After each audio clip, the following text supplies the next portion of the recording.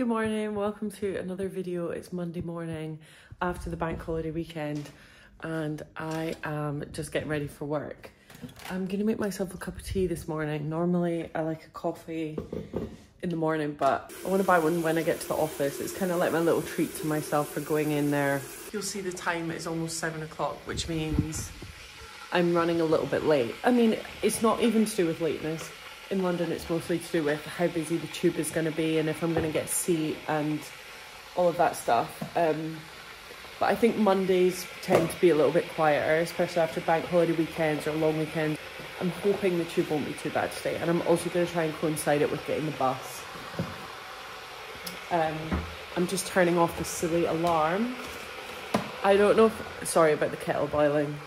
I don't know if any of you remember this from Vlogmas, but we have one of these like carbon monoxide alarms. Oh my god, that's it basically beeps every hour, unless it beeps every 24 hours unless we press this button, and it's literally indestructible. We have another carbon monoxide alarm in our bedroom, one that sits right beside the boiler. We're not in any danger, like no other alarms have been going off. This is just like an extra one that we've been trying to turn off or like get rid of because it's like a single use thing. We can't stop it beeping, and it's been doing this for like a year. I'm not kidding. Like we've just been living with this thing beeping every 24 hours for a year.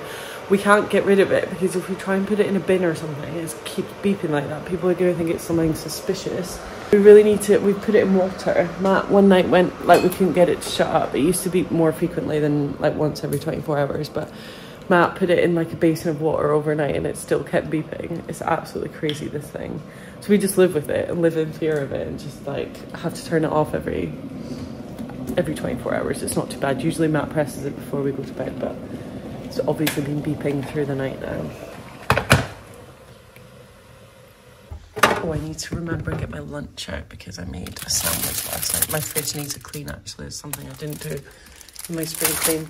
I woke up this morning, I was like, should I not go in today? I know I mention this all the time, but I'm in the office 4 days a week, and I was thinking, should I just have like today at home and kind of make a head start on work, and like, you know, without the commute, you can kind of start a bit earlier and get more done. But I thought, no, it's good to go in on the first day and get it over with. Right, I'm gonna go and get ready now in my bedroom. I'm just putting some loose waves through my hair, and then I'm gonna do really light makeup. I've actually got Space NK order arriving tonight. I can't wait. All the like Cult Beauty, Space NK, loads of those kind of websites that sell gorgeous skincare and makeup had 20% off over the bank holiday weekend. Just doing a little bit, I've put my moisturiser on, I'm just gonna do a little bit of SPF. I wanted to ask you guys if you have any podcast recommendations.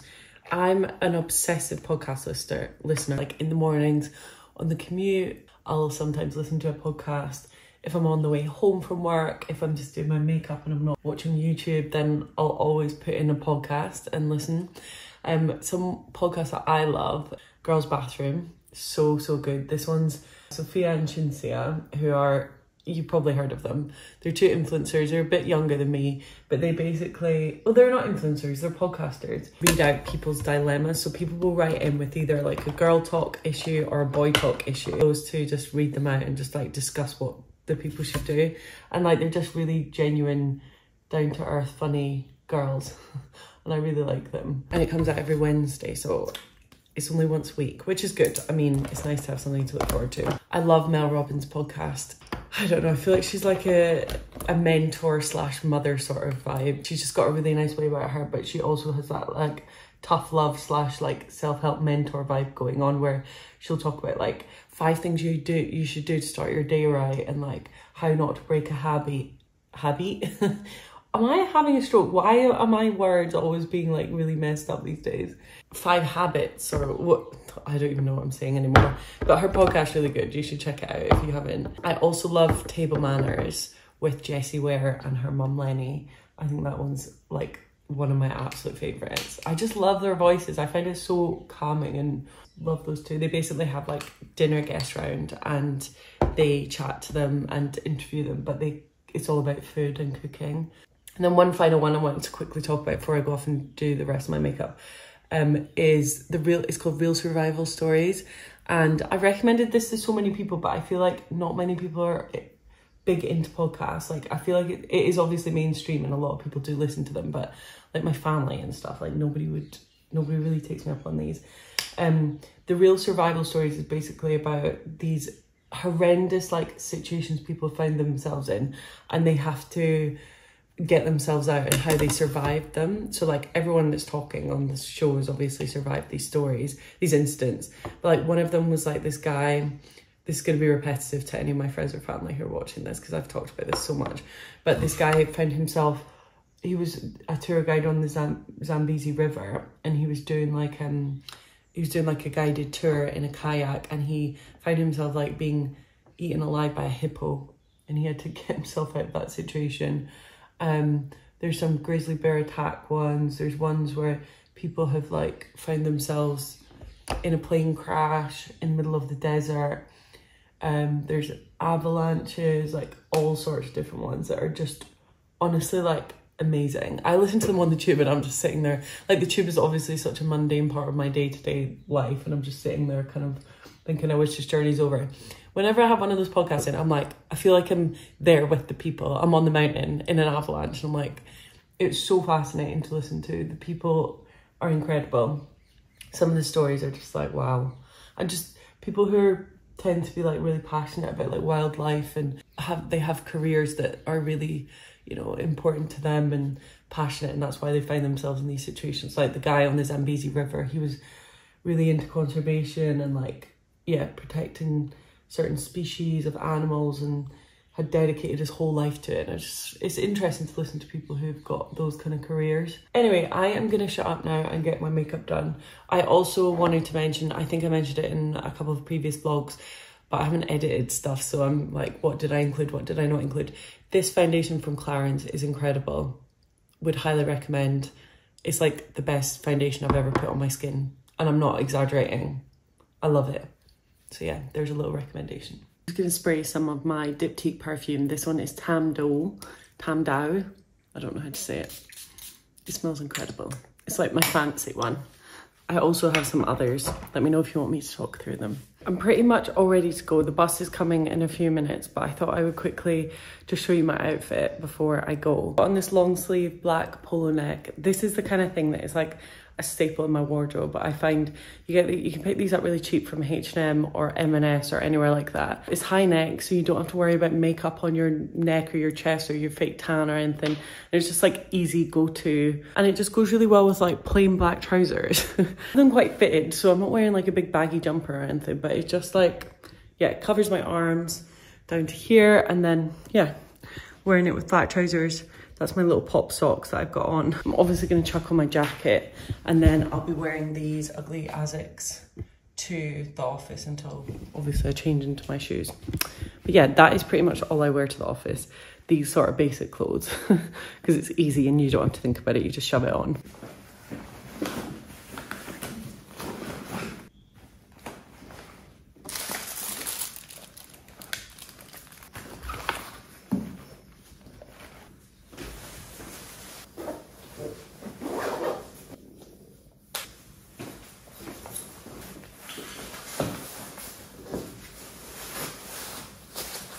Pretty much ready to go. I am gonna nip out and get the bus now. I think I've timed it pretty well. I've got about 4 minutes until the bus comes. I'm probably not gonna be able to film very much today at all, other than maybe my tuna sandwich if you're lucky enough to see that. But I will definitely show you, I'll chat to you after work and I'll show you what I make for dinner. I need to pick something up tonight. I think I might do some meatballs and spaghetti or something like that, just like an easy quick meal for dinner. Matt's not going to be home until about 8 o'clock tonight, so I might just make my dinner and then chat to you guys and like have a nice cozy evening, and then yeah, do it all again, get ready for work tomorrow.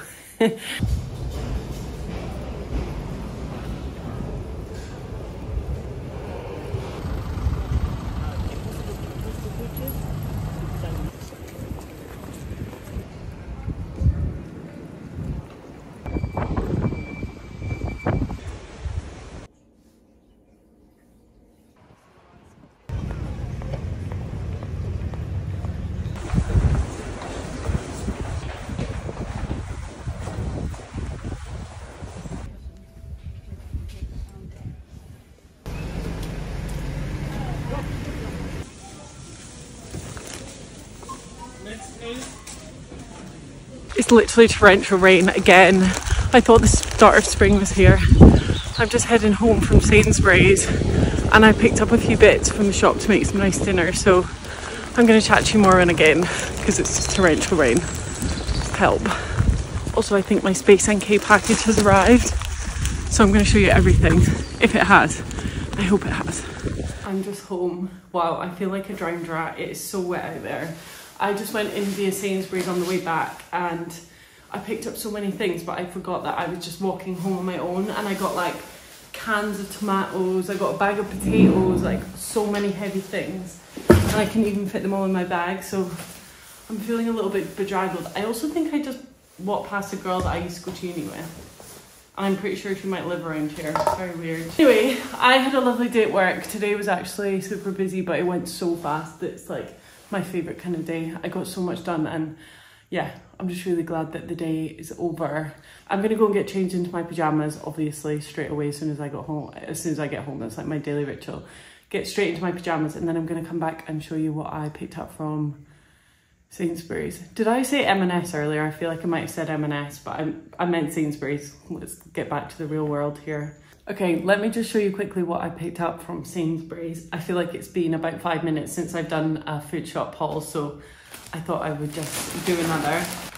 With my sandwiches that I'm going to be taking to work this week, I got some baked Walker sea salt crisps because I've been buying the McCoys from the vending machine at work, and they're £1.20 a bag, which, I'm sorry, that's ridiculous if you ask me. I picked up some garlic bread for a pasta dish that we're probably going to have later in the week, which is like a fennel sausage pasta that we really enjoy. It's a really easy recipe. It's just made with some like Sainsbury's sausages and then fennel seeds and like some onion, garlic and bits like that, and I got some garlic bread for it. This isn't the best garlic bread you can buy, as everyone probably has heard about 10 times. The best one is from Aldi. Aldi's own like original Aldi brand is the best. Got some salmon. There seemed to be some sort of shortage of fish today in Sainsbury's. I have no idea why, but everything was gone except for this brand, which I thought we would try. It's called Maui Scottish salmon. I've never heard of it before. Broccoli. Tonight's dinner is salmon and broccoli, by the way. King prawns for making my king prawn stew, which is like cannellini beans, king prawns, chili, garlic, oil, blah, blah, blah, stock, all different things. And then you just like mix it all together, make it into like a little stew, and then dip crusty bread in it. So we're gonna have that later in the week.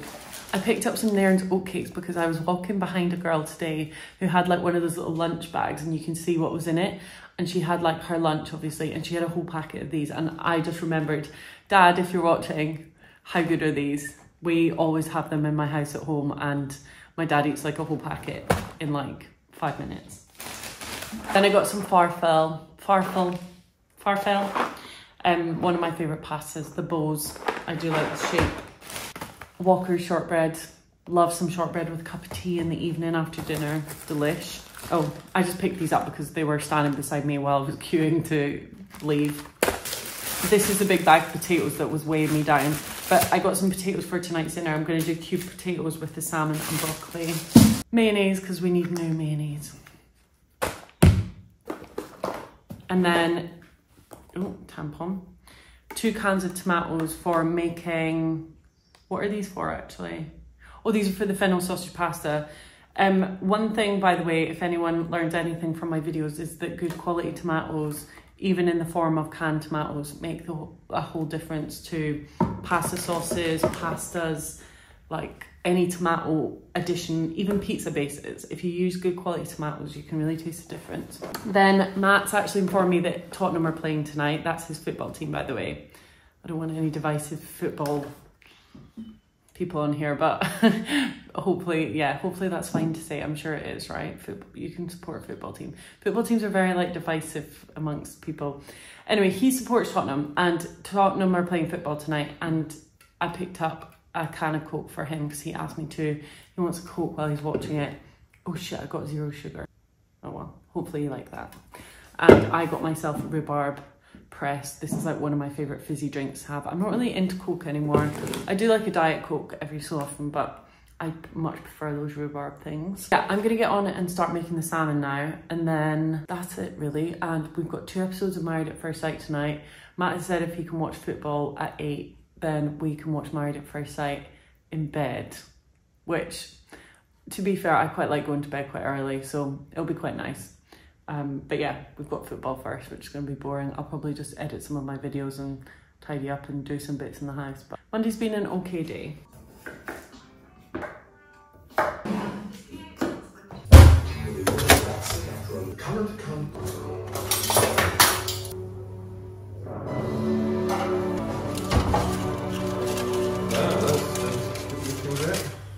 Sounds good. Sure. What are you looking for? Make sure you close that because that thing was not properly matched. Is that you? No, it was you. There was loads of ice being melted out. Really? Yeah. How do you know it was on sharp? Because the ice is hard to explain. Dinner is ready. We've got our salmon with our cubed potatoes. This looks like loads of potatoes, but actually it's not very many potatoes and they just form a big pile. Got our cubed potatoes, and then we've got some really nice chili, garlic and onion powder broccoli, which is going to be yummy. Onion powder? Yeah, chili and onion garlic powder broccoli. What, that garlic seasoning? Yeah, garlic seasoning. Do you want to do a taste test for the It's camera? delicious. There's fresh chilies in that, so be careful. This is really getting me going. That's enough for me. That's fine. Are you going to use the chili crisp? Yeah. Do you want to do a little taste test for the cam? One more though. What bit first? Any. I'm not ready. Okay. The potatoes are so good. This doesn't go in the fridge, So does crispy. it? I didn't put it in the fridge. Oh, you should. It says keep refrigerated. That's right, isn't it? Yeah. Okay, I taste mean, I haven't got all test. my sauces on it, but I'm just gonna have to go. You're gonna have to go, just for once. A bit of everything. Do Beeble. Pardon? Do Beeble. No. Big up the fish. Big up. Big up Sainsbury's. Oh, what's so crispy? The broccoli. Mm. Is it good? Yeah, it's really good. It's really tasty. 10 out of 10? 10 out of 10. Just before I go in for more, just need a bit of salt on the potatoes and a little bit of Kewpie mayo, I think. Okay. I'm gonna go and enjoy this now too. So we will report back in a little while after we watch the all-important Tottenham game. I'm just editing the vlog now and realise that we didn't come back to you after the Tottenham game. It was probably, I think it was like 10:30 by the time the game actually finished. We didn't watch Married at First Sight in bed that night. We actually had like 3 episodes the night after to watch. So yeah, I just thought I would end the vlog now. It's Sunday, the week after, and I'm just chilling. I've had such a nice chill day. I'm also vlogging today, so you'll see my day today. But thank you so much for watching this video. If you stuck around till now, then thank you very much, because it's a long one. And I will see you for another video on Sunday. Bye.